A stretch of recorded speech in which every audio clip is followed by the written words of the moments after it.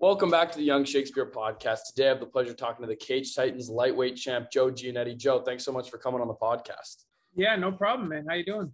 Good. Yeah, it's a good day here in Raleigh, and I'm glad to be connecting with another guy from the Bay State. Yeah, any day, bro. It's really cool, actually. A lot of people locally have been hitting me up lately, so I didn't know there was that many people that did like sports podcasts. So it's really cool when you guys hit me up. Yeah, it's awesome. I think it's cool too to connect with the audience too, and like people that watch my show are probably more inclined to like go out to an event too, if it's in Plymouth or wherever, locally and stuff like that. Like recently, on the 5th, you came off a title defense, Jacob Bohn. It was a great victory. Tell me all about it and how it went down and how you feel. It was awesome, man. I wasn't feeling the best on fight night. It was just one of those things. Fight camp was kind of a mess, but we got the job done. The fight happened. And on fight night, I was in California training, so we joked about coming home to the cold, but, warming up in the locker room before the fight, it was tough to stay warm. And I did eventually get warm, but it was like too soon. So I ended up cooling off again.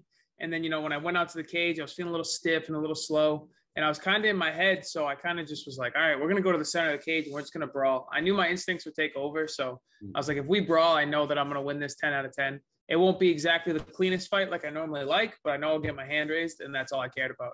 Mm-hmm. Yeah, it's funny you mentioned the difference in the climate. Like I mentioned before the interview, I go to North Carolina State, and a few weeks back, we had about 2 inches of snow. Governor Cooper declares a state of emergency, shut down. On Friday night, it starts snowing a little bit, and all these drunk kids that have barely ever seen snow were like running around, rolling in the snow, making snow angels, trying to go down tiny hills on cardboard boxes. I mean, they have no idea. They have no idea, because I go, you guys have no idea. Back home, there's like 24 inches of snow. There was just a blizzard. Yeah, it was bad. It was bad. The roads were terrible. Yeah. So you come back, it's these kind of atrocious conditions, and then was it just adjusting to the travel and stuff that made you not feel tip top on fight night? Or is it just sometimes that happens when you're a fighter? I mean, what do you think caused it? The whole fight camp was kind of a mess. So like going to California and training at AKA is like super expensive. And, last time I did it for 8 weeks. This time I did it for like 3.5 weeks. And then my first week out there, I got a staph infection. So I missed out on a majority of my camp. So in total, I actually only trained for the fight in the gym. Like I trained at the weightlifting gym down the street, but the fight gym, I only trained 9.5 days. Oh. So it was more mental than anything. And then come fight night being cold. And then it was just kind of like, felt like everything was stacked against me as I was walking out. And that's, like I said, that's why I just had to kind of shut my brain off and just get in the middle of the cage. Yeah. And MMA is one of those ruthless sports, and it's got some upsides to it because that's the way the fans and the fighters like it. But if you were in any other sport, Rogers with his COVID toe, you could have told people, oh, I'm going through the staph infection, and everyone would have felt bad for you. In MMA, it's, you can't make excuses. You have to be just ready to roll. So when you got in that cage, right, and you decided, well, this is, I just have to fight and instincts will take over, what was the experience like round to round, if you can sort of break down what the first person experience was like? After the first round, I knew I made the right choice. I felt, I knew that watching the fight back, I wouldn't be super happy. And I'm not. Like I said, my fights are usually cleaner. And it was a little bit messy and brawl and there's blood. But like in the moment, I knew I was doing the best I could with how I felt. I knew that I was winning the rounds. I knew that eventually he would fold and break, and he did. But I was able to sense that right off the first round, because I think it caught him off guard how I fought. It caught the fans off guard how I fought. And it was still wearing away at him. And I have a big ass head. I knew if we're brawling, you're going to have to hit me perfect to knock me out. Oh my God. Yeah, that's awesome. And then the finish was like spectacular because you got him, and it was just, you could tell he was so tired because you'd been piecing him up all night. And one thing I want to point out, because I heard you talk about it in other interviews, his record is deceiving because he has had some tremendous performances. He's a strong, tough fighter, and he even beat the former Cage Titans lightweight champ in a different promotion. And so that was a little bit of your motivation going into this one, right? Because you, even though you'd won the title in the vacancy fight, you really wanted to solidify it by beating the guy that got the guy. Yeah, 100%. I mean, you worded it perfectly. Ever since he beat the former champ that, he just wouldn't fight me, I was looking at Bohn every time he fought. I didn't know if we'd ever end up fighting, but I wanted that fight. I wanted, like you said, I wanted to beat the guy who beat the guy.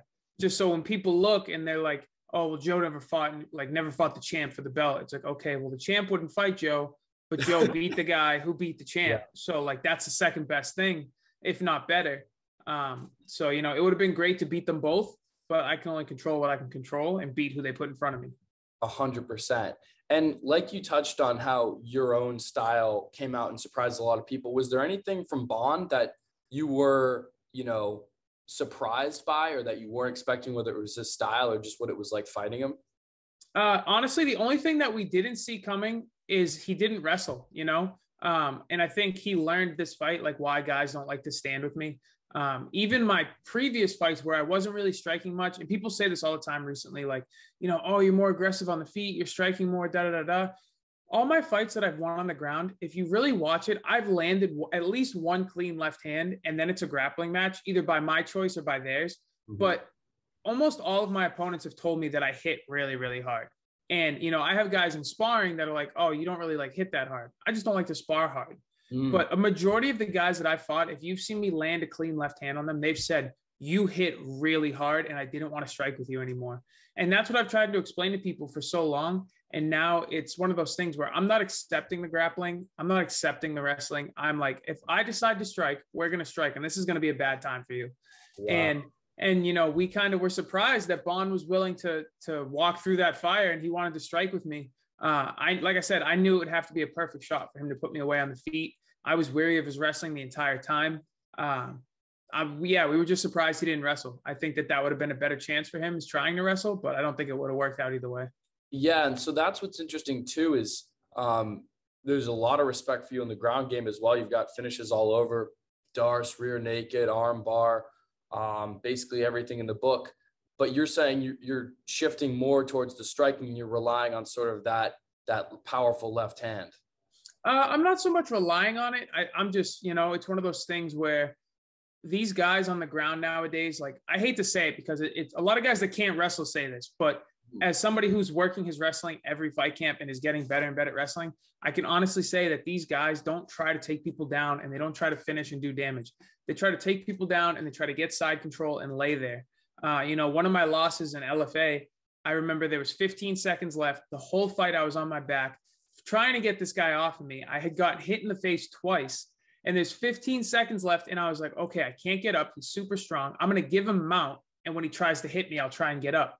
I give him mount and he's fully mounted on me. I'm like this and he doesn't try to hit me.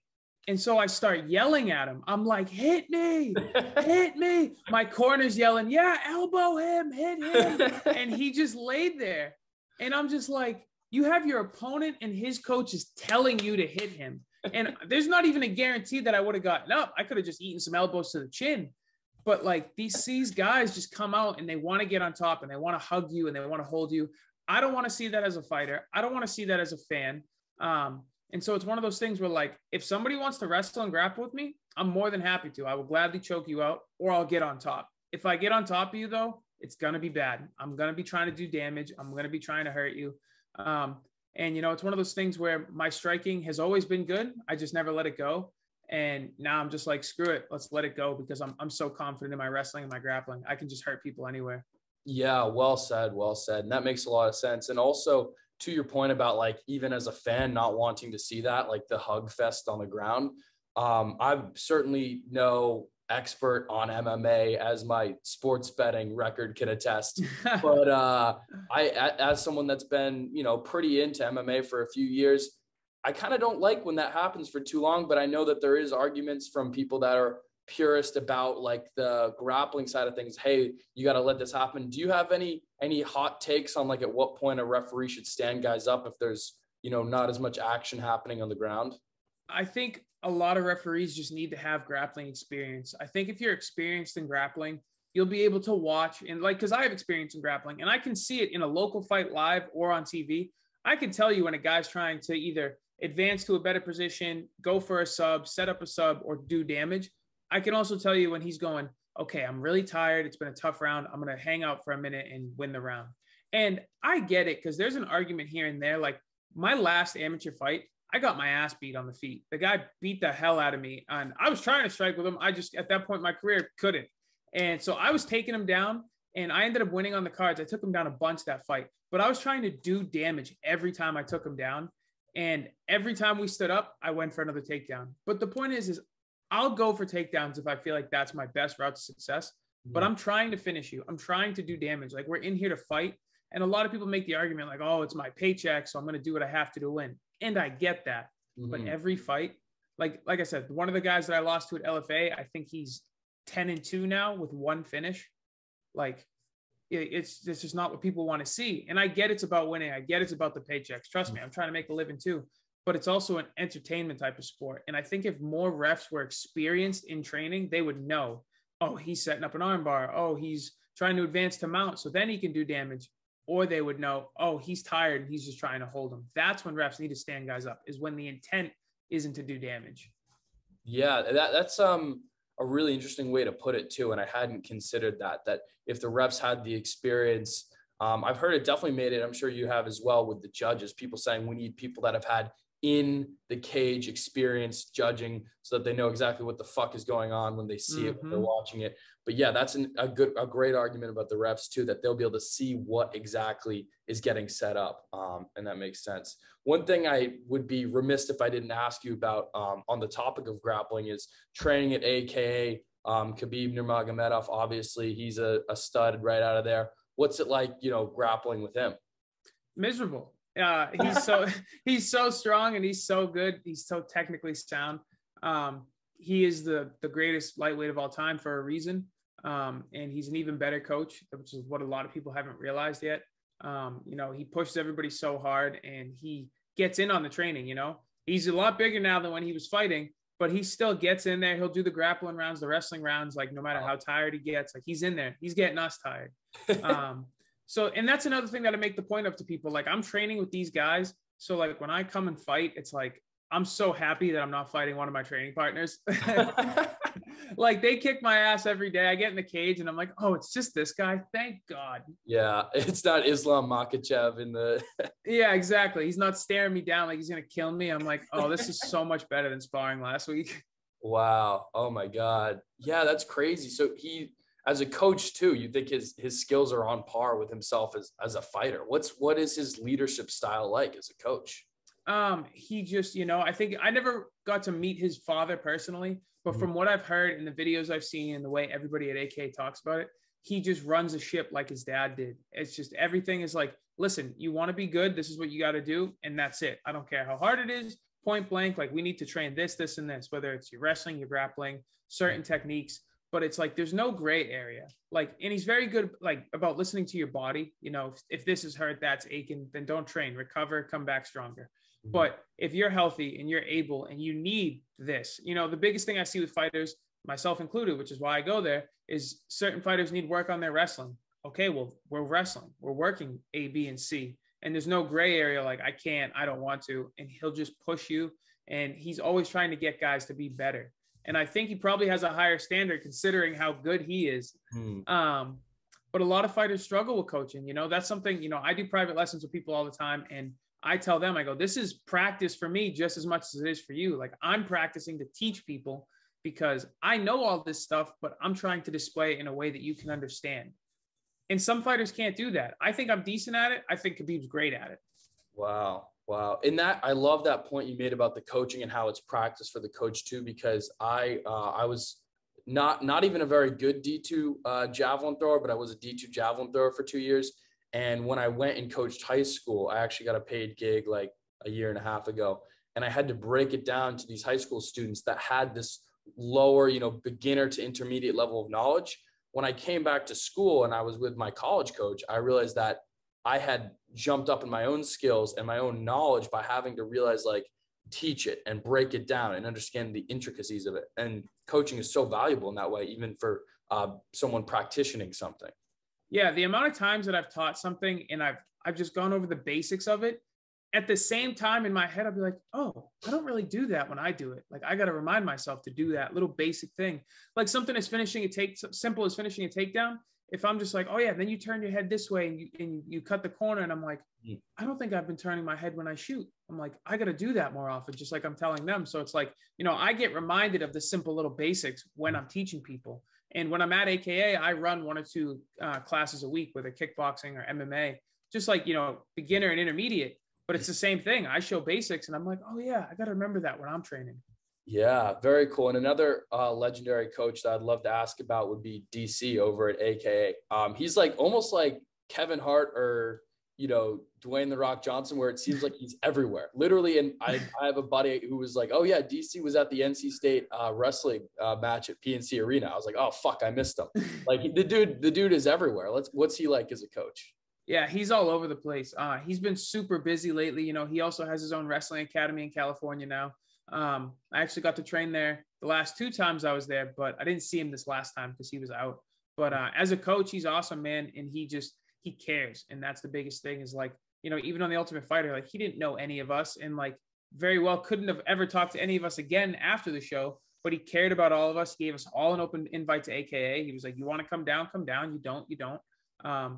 But yeah, he just takes you, when he's your coach, he takes you under his wing fully. And, I've been to his high school wrestling practice when he coaches there, and he didn't get paid, or he did get paid, but he gave all the money to the other coaches. Like he's like, I don't need the money. He redid the whole wrestling room for them. He revamped the high school wrestling program. So it's just like, he did that for those kids. Like he did that so they had a better opportunity. He just cares as a coach. And that's one of the biggest ththings. Wow. And it's so cool for me as a fan too, to hear someone that, you watch the videos on YouTube and you listen to the commentary and you see the articles about him. And so you want these things to be true, but you never quite know as someone just as a passive observer. So it's so cool to hear that over at Gilroy, he really is the man, and he's doing all these, acts of kindness that aren't even out there like that, to hear it from someone like you that knows him. And on the topic of The Ultimate Fighter, I actually remember watching your season. I think it was pretty awesome. I was wondering, what is the biggest maybe misconception that the fans have about the realities of The Ultimate Fighter, or at least, with a show being condensed like that, what kind of things, as just myself, someone watching at home, do I not see about what's going on behind the scenes, or what you guys do? The biggest thing, like I say to people all the time, I don't know about anybody else. I don't really remember like how they were portrayed more so, but like I tell people all the time, the producers from that show do such a good job at making people look a certain way. I don't know about whether good or bad, but for me at least, like I can't explain how boring I was when I was on that show. Like I was walking around so light. My diet was so strict. We were training so hard every day, twice a day. All I did was eat. I would cook food, eat, go train, take a nap, and repeat every single day. And somehow they got like all these clips of me doing stuff around the house, like just like everyday stuff that people think is interesting. But I'm like, you guys don't realize how boring I was. Like I remember before, they pull you aside and they want to get your take on like your upcoming fight and stuff like that. I remember one night they said, I didn't wake up. They said before my semifinal fight, they came into my room. It was only like 8:30 and I already had dinner and went to lay down in my bed and I was out cold. They said they came in to try and get like a word from me. Like, what do you think about your fight? This, that, and the other thing. Yeah.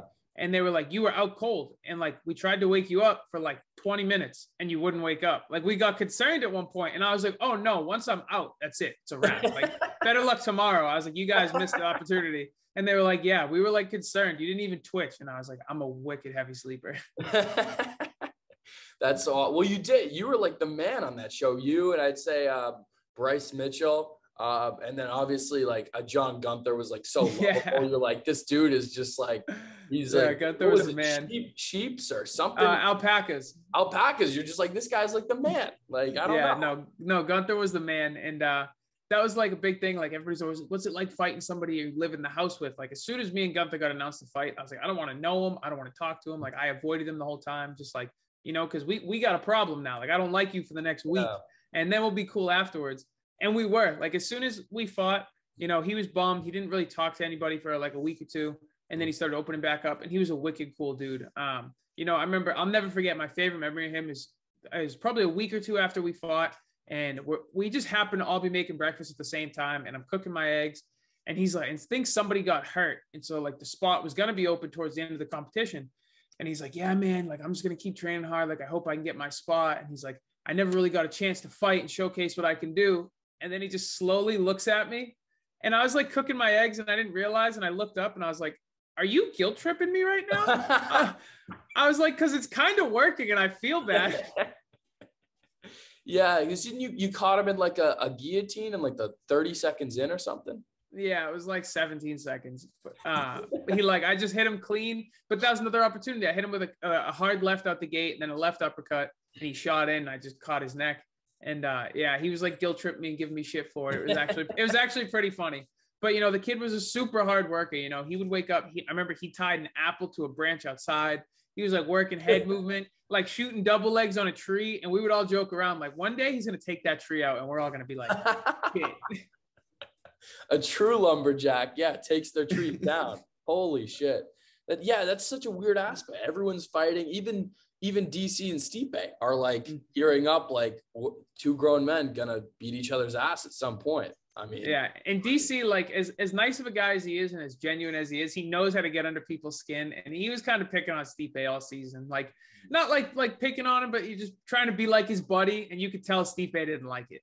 Wow. What kind of things? Just like, hey man, how's it going? How you doing? Like being super polite to him, but like you could just tell by Stipe's face, he's like, how's it going, man? What's up? And DC was like, oh, come on, like just trying to be his friend. And yeah, Stipe didn't like it. I saw an interview after they fought the first time that he was like, yeah, I couldn't stand that dude. And then, you know, DC beat him in the ice hockey challenge, who he could barely stand up on the skates. And I know that got Stipe pretty pissed. I don't blame him because DC sucks at skating. Bad. Wow. I'm not surprised because DC's such a smart guy that he just would know how to crack everyone. And it's funny that that's the way to get under a guy like Stipe's skin, is to be wicked nice like that. And just, you know, because other people, it might be getting in your face. I mean, like a Chael Sonnen has that same ability to just like acts like a maniac. Well, it's funny because it's genuine. I don't even know if DC knew he was getting under his skin. He was just trying to be like buddy with him. And I think Stipe was like, dude, like we're fighting, like get away from me. Oh okay. So he was just being DC. He was just being a nice guy. Yeah, he was just being a nice guy. But like, you know, I don't know. I could tell that like DC, because Stipe was cool. He was nice. He didn't get mad or anything. But like you could just tell he was like, kindly please get away from me. Yeah. I saw in another interview you were talking about there's a few like shit talkers that when you get to the UFC, you'd love to fight them. You personally, is that not your style? I know you mentioned you're more blue collar. Are you not trying to be the shit talker, or do you think that there's a time and place for it, and that if you see a guy that you want to have words with, you'll have words with them? I'm all for shit talk, but it's got to be genuine. Like I'm never gonna, you know, if there's a guy that I want to fight that I've never met, I'm not gonna be like, oh, well, you know, you suck, like your team sucks, this and other thing. Yeah. If we have a mutual beef, or if you said something about me or my team and I have a reason, I'll shit talk all day. You know, me and my buddies shit talk each other just for fun. But I think it's just super corny that some of these guys are just like, oh, I'm boring and I want to be noticeable, so I'm just going to talk smack. And it's just like, you know, and I used to do it like earlier in my pro career because I couldn't get fights. I had a tough time before the Ultimate Fighter and after the Ultimate Fighter getting fights. So I was just picking names on a list, and I was like, all right, we're going to talk shit about him today, and we're going to talk shit about him today. Yeah. You know, then I lost a couple, and now everybody thinks I suck and wants to fight me. And I was like, cool, I don't have to talk shit anymore. These guys will just fight me. So now that's like a thing, and even now, like, luckily I'm still able to like get these fights. Hopefully we can keep it up. You know, I just don't feel the need, you know, I like to be genuine. And that's why, like I tell people all the time, like whenever I make a mistake, like you don't need a freaking media article. You don't need a Facebook post. Cause I promise you can go to my profile. I'll be the first one to be like, hey, I fucked up. Like there's just, people are going to know, people are going to find out. So I'm just going to own up to it. Cause if I say, oh, I didn't do anything, well, the facts are going to come out no matter what. So I'm just going to own up to it and move on. There's people that harp and live on my mistakes. And it's like, buddy, I'm sure you've got plenty of skeletons in your closet that you haven't even looked at. Yeah. And the one thing about MMA fans that I've definitely noticed is they're very fickle and they'll sway with the wind. Like think about like the Bengals, right? Going to the Super Bowl. There have been some miserable fucking people in Cincinnati that have loved the Bengals for 30 years, losing. And now they're getting their chance and they've stuck with the Bengals. I don't know how many MMA fans can stick with someone for decades or throughout their whole career sometimes, but there's people, you know, the perfect example I always like to see is like Masvidal. They'll love Masvidal, then they'll hate Masvidal, then they'll love him again, and they'll hate him. Like, you know, and it's with a lot of fighters, they go back and forth. It's kind of a weird thing that I think is a little bit unique to MMA, where the fans will like completely flip on one person 1 minute. Yeah, I forget who it was. I want to say it was, I hate the guy, but I want to say it was Stephen A. Smith. But it was somebody up there, but they actually talking about this topic. And, you know, it's something that I think about all the time that I don't think MMA fans think about. You know, Steph Curry plays with the Warriors and, you know, they lose Monday night and he only scored 3 baskets. And you're like, damn, Steph, like you suck. Like you need to go to another team. The whole team sucks. Like they need to start worrying about their roster. Well, then Wednesday night, they blow out somebody by 56 points. Steph Curry's got 40 of the points. They're like, oh, Steph's the man. He's a killer. Like the roster, they're taking the whole thing. Like that changes every day for like a basketball team or an NBA player. Whereas like a fighter, you know, I think they were talking about TJ Dillashaw, you know, he comes out and he gets knocked out by Henry Cejudo and then he pops for the EPO and now he can't fight and redeem himself for 3 years. Well, the next 3 years, everybody's like, yeah, TJ sucks. He's a cheater. He got knocked out in 50 seconds. Like he's the worst. Well, that's what sucks about all MMA fights. Forget injuries or anything. You know, if you go out and get knocked out, you can't fight next Saturday and redeem yourself. That's what people think of you for the next 2, 3, 4 months until you fight again. And that's why people are always like, you're only as good as your last fight. And, you know, you end your career on a losing streak. That's what people are going to think of you, unless you're a diehard. That's like, oh, no, remember for the 10 years they were undefeated? Yeah, that's such a great point, too, about the time to redeem yourself. And it kind of, that factor kind of compounds when you consider it's not the same as missing a bunch of 3-pointers. You're getting beat up. I mean, anyone that's even been in like a schoolyard scrap knows like as soon as you're lined up, like the most embarrassing thing is to get like beat up in front of like a bunch of people, whether it's 10 people or like, you know, 100,000 people on a pay-per-view. Like that's, you know, that's another factor that sucks. Yeah. Everybody, like, you know, everybody knows what it's like to put a basketball in a net. Not everybody knows what it's like to get punched in the face in front of 100,000 people. Like the way I explain to people, just with my luck, you know, I lost on the Ultimate Fighter finale by split decision. It was a very poor performance on my end. Some people like, oh, you should have won, whatever. Win or lose, I wouldn't have been happy with that performance. But it turned out to be one of the biggest UFC fight weeks in UFC history.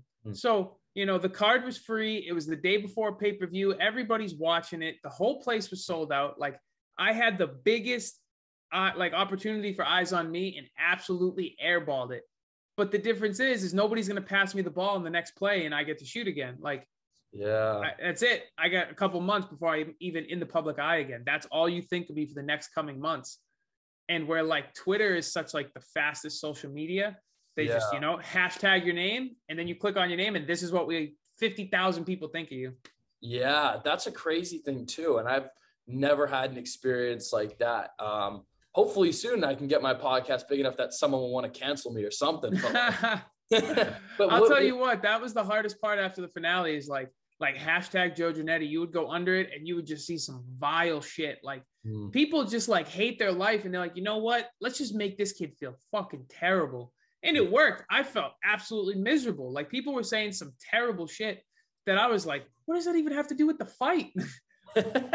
Like, what the hell? But like now, and then like the problem too is like leading up to the finale, it was the opposite. I had so many tweets like, oh, you know, 17-second guillotine. And then he beat the shit out of this kid in the semifinals. I was like feeling myself. And then that rug gets swept out from under you and everybody's flipping the script. I'm like, I don't know anymore.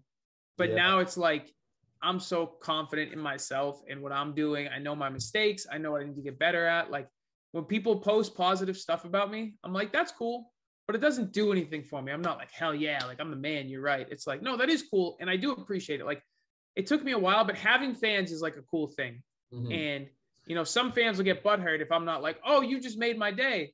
But like, I have to be like that because if your positive comment makes my day, then somebody else's negative comment is going to ruin my day. And I'm not going to let that happen.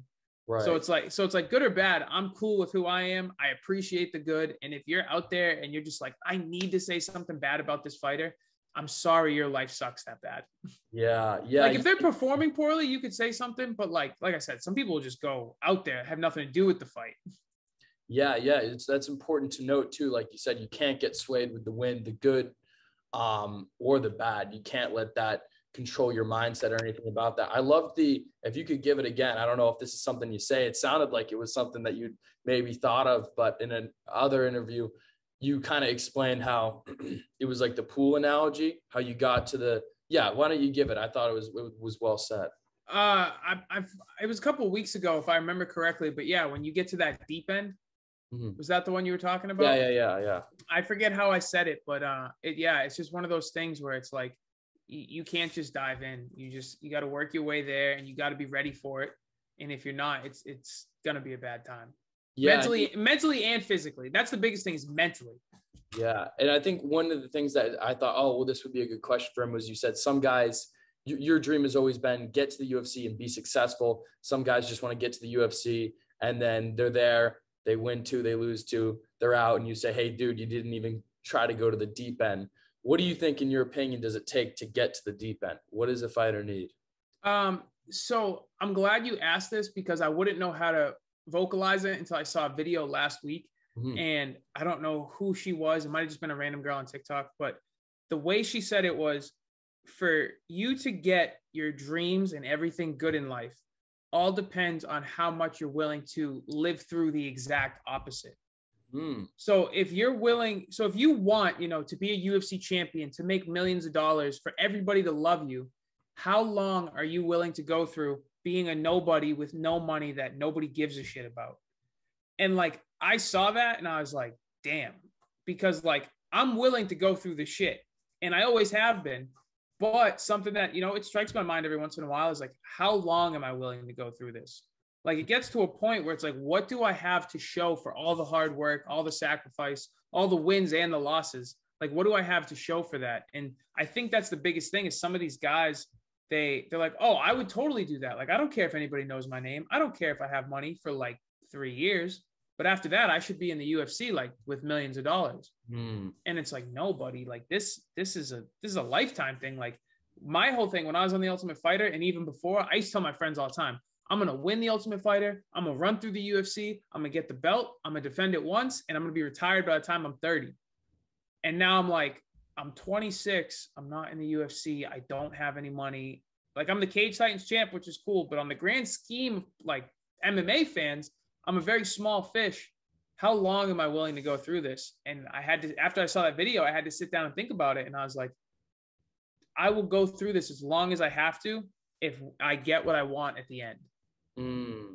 Yeah. And that totally, and I just have the smallest little taste of that struggle, like you said, going and like that you've had, struggling and pursuing a dream, but it totally connects to what I do, where, I started the podcast in June of 2021. I did, like, for 3 months, I did some interviews with some high school athletes and a few college athletes. And I did like maybe 40 or 50 interviews. And I go, that's great. I go, now I'm ready. I'm going to make this a big podcast. So I'm only going to interview big D1 athletes. I had a few BC basketball players on. So I was like, I'm only going to do these big interviews. And then, a month later or something, I realized, well, who am I to think I'm too good for this or that interview? So what I did was, now, and I've done another 100 interviews. I'm at like 140, and it's almost all been like local Massachusetts high school basketball players, because I realized if I actually want to be like a Joe Rogan, a great interviewer, I have to be willing to do hundreds upon hundreds of interviews. So while some people might think, oh, that's like a smaller interview, what's that going to do? I'm refining and crafting my skills so that when the day does come that I'm ready for some big interviews, I'm the guy that's ready. I've put in the work. And so even like this one with you, I mean, you're probably maybe the biggest interview I've had. I interviewed Peter McNeely, who fought Mike Tyson too. That was a cool one. But I've been sharpening my skills. If I had just fucked off and waited 6 months and hadn't done any interviews, and then I got one with you, I probably wouldn't have been as ready to converse and to hit you with questions and to respond and make an interesting conversation. So it's like anything you want to pursue, you have to be able to go through some of that. You have to be humble in the beginning and work your way up. Yeah, for sure. And like, one of the other big things too is just enjoying the process. Like I said, I'll go through the miserable stuff as much as I need to, as long as my goal is at the end.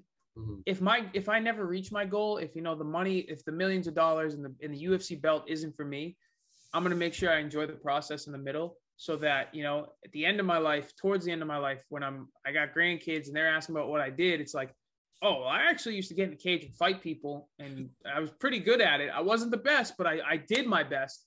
Yeah. And they'll be like, damn, like my grandfather's a badass. But, you know, some of these people are just like, no, I want the goal. I want that thing. And it's like, okay, well, you're going to get it. And then eventually it's going to mean nothing, whether that's, you know, a UFC belt and then you retire. Once you retire, I guarantee you won't care about that belt.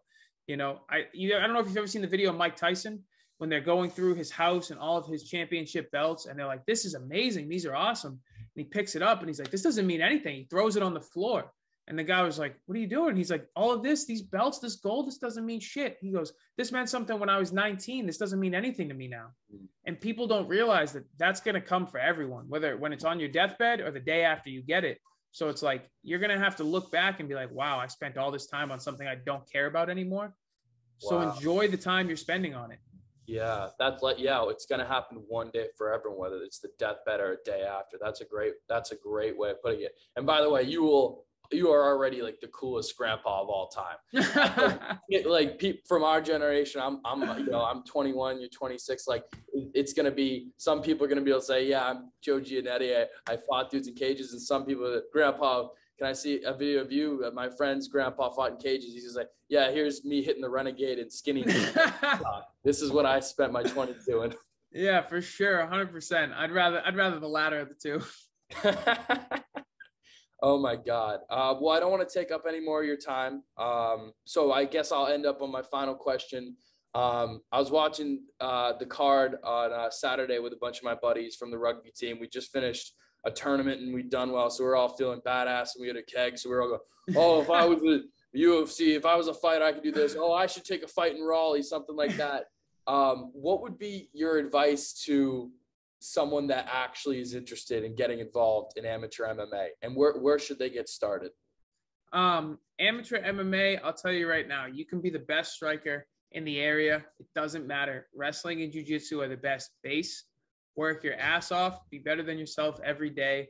You know, and find a gym that cares about you, doesn't care about itself. You know, I want to own a gym one day. I would like my gym to be successful. I would like people to be like, oh, you know, Giannetti MMA is a killer gym. They got killer guys. But that doesn't happen unless your gym cares about each individual fighter. And if they don't care about each individual fighter, then it's not the place for you. Well said. Joe Giannetti, thanks so much for coming on the Young Shakespeare podcast. No problem. Thank you for having me, bro. This has been a great episode of the Young Shakespeare podcast. So thanks so much to Joe Giannetti for coming on. Thanks so much to everyone for listening, watching, liking, subscribing. Please tune in to the next episode of the podcast.